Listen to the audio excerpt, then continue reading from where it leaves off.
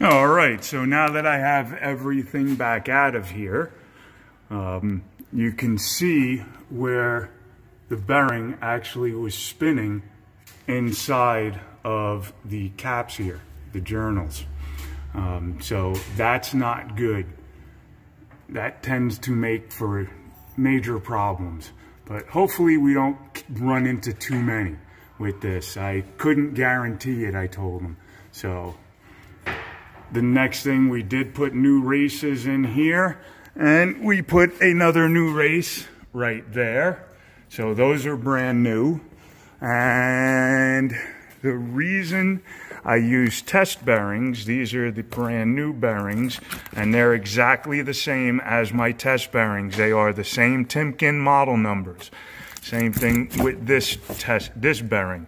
So this is your front pinion bearing, this is your rear pinion bearing. Then you have a crush collar. Crush collars can only be crushed once. You have your actual nut. It has a locking as well as a sealing compound on it. Plus it's a pinched nut, so it's a locking nut. So you can only use it once, or else it may back out when they're driving. So that's only allowed to be used once. Then when you come over here, I'll show you what we have. That is our carrier. That is our ring gear. That is the pinion gear. This is the yoke for the pinion gear right here. And that's what you see when you look at the rear end. It's like this. The drive shaft attaches to that. Under there, you have your spline. There's your spline, and they fit together. Then you have your oil slinger, my test gear right here, or my test bearing, my front test bearing. And then this is your crush collar. And I'll show you against another crush collar how far it actually goes down. This is my test crush collar. Then I have a setup bearing, and you see how you can just slide it right off and then slide it right back on.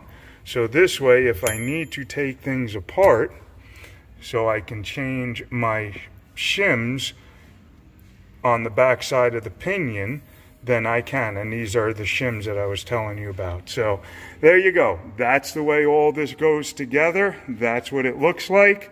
These are my outer shims for my carrier. That's the driver's side, that's the passenger. So this one would go here, and this one would go here, and then the caps go over all of that. So there you go. And there's all the different shims you can put in there. And this one's a little bit thicker, but you do have some that are almost paper thin, if not more than that. Let's see if I can get them to separate. There you go. There's a shim. That's about 0.0005 thickness. So that's what I move around to get this further or closer to this.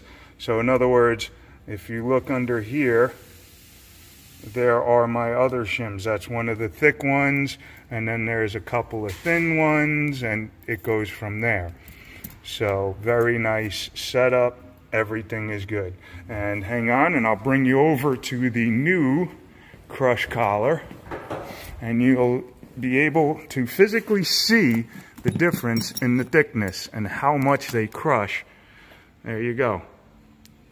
That's from the same kit, so you can see how much they actually crush down once you get them in. And it takes a lot to crush one of those down, and I will show you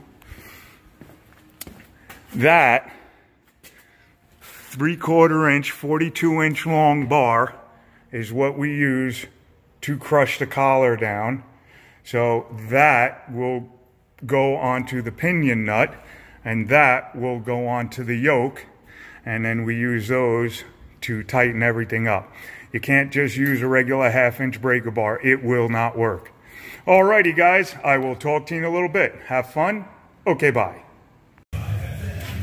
Hey everybody, so we are now back together everything is in the way it's supposed to. I rechecked my preload on my pinion. I rechecked my gear run out and my gear pattern also. And everything looks absolutely perfect. It is just, this has come out really nice for what it was when we started. So we put the new seal in, as you can see right there. There's the new seal. There is your pinion yoke, which is what attaches to the drive shaft. There is your new nut, and everything is set the way it's supposed to be set. So there you go. This rear end is ready to be put back together, finished up, and done. So I will bring you up to date as we go, guys. I'll talk to you in a little bit. Have fun. Okay, bye.